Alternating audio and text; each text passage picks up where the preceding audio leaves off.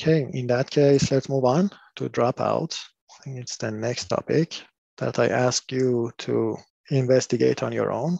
Any questions about Dropout? I just want to make sure of one concept for the Dropout. Is it true that at each time of the forwarding, which nodes to be randomly dropped is reinitialized?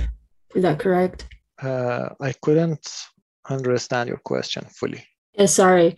So I just want to better understand the ensemble part. How do we achieve that?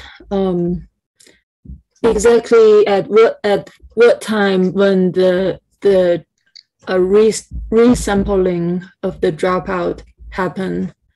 Okay, so that's good. I give you a data point. That's an image. You are gonna push it through your neural network. As soon as you take that and you push it through your neural network, some random numbers are gonna get generated.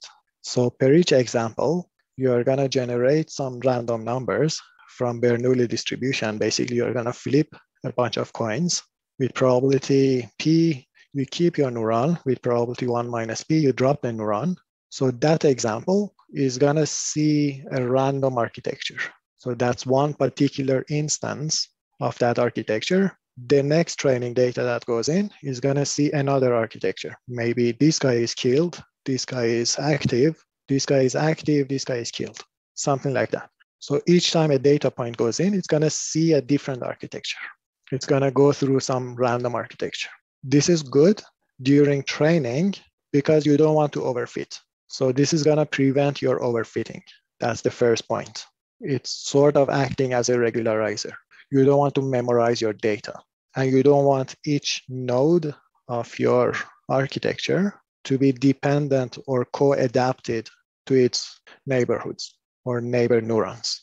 So this is a neuron, you don't want it to depend on the neuron next to it all the time. So that's why sometimes that neuron is absent. So everything is gonna be random.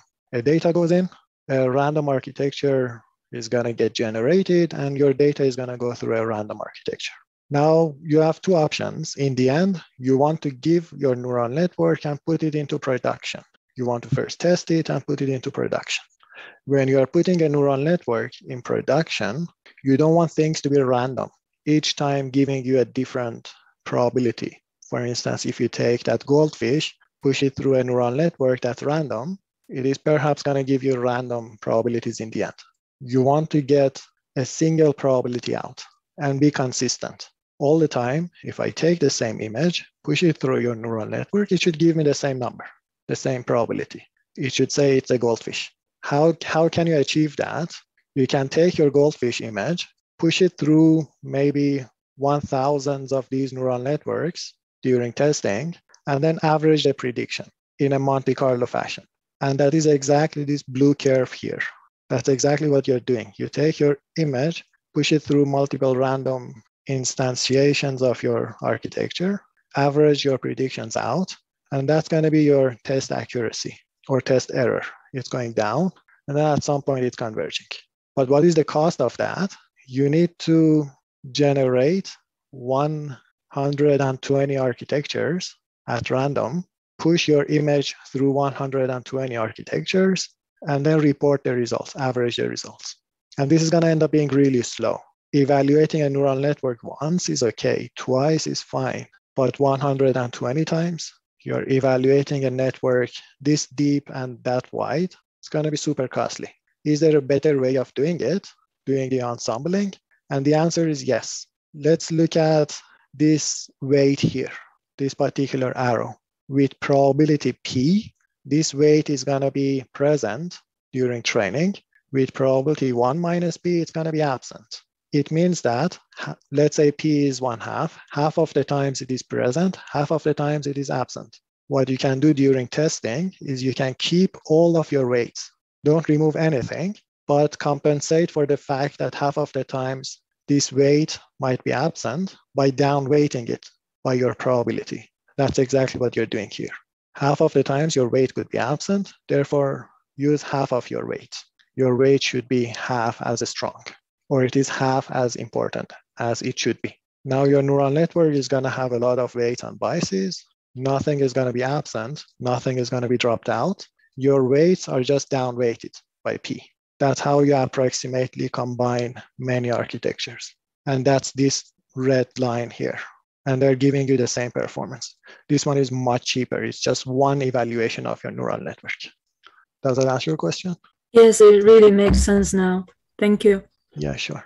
There is another question. Can we apply dropout to all the layers? Of course. Again, the choice of where you want to apply dropout is a choice that you make. And any choice that you make is a hyperparameter. Should we put dropout on the convolutions? You can in principle, but people don't do it because convolutions are already regularized and they have sparse connections. Your weights, that idea of weight sharing is making our convolutions parameter efficient. And therefore they are not going to overfit. But something like a fully connected network, it's going to have a lot of parameters, and that one needs regularization, something like dropout. And we just saw an example. It was going from dimension 21,632 to dimension 22,048. And the number of parameters in that weight matrix is huge. It's going to be something like this. It's going to be like this. So you're going to kill most of your parameters when you do dropout, and therefore regularize it. Any other questions?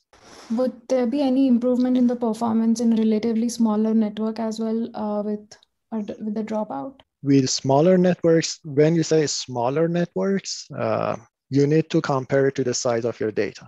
Maybe a network as giant as, I don't know, something like GPT type of models these days is not big enough given compared to the size of your model.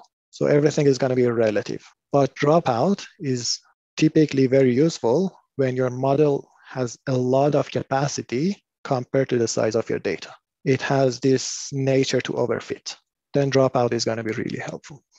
I think we are right on time. What I'm going to do is give you the assignment that you should watch the rest of the videos up until slide 11 and come back to the class with at least one good question so that we can discuss them. And then I will take over from training very deep networks, highway networks. I think now is a good time. If somebody wants to leave, you can leave. For those of you who still have questions and want to stay and ask, I'll be around. Okay, any other questions?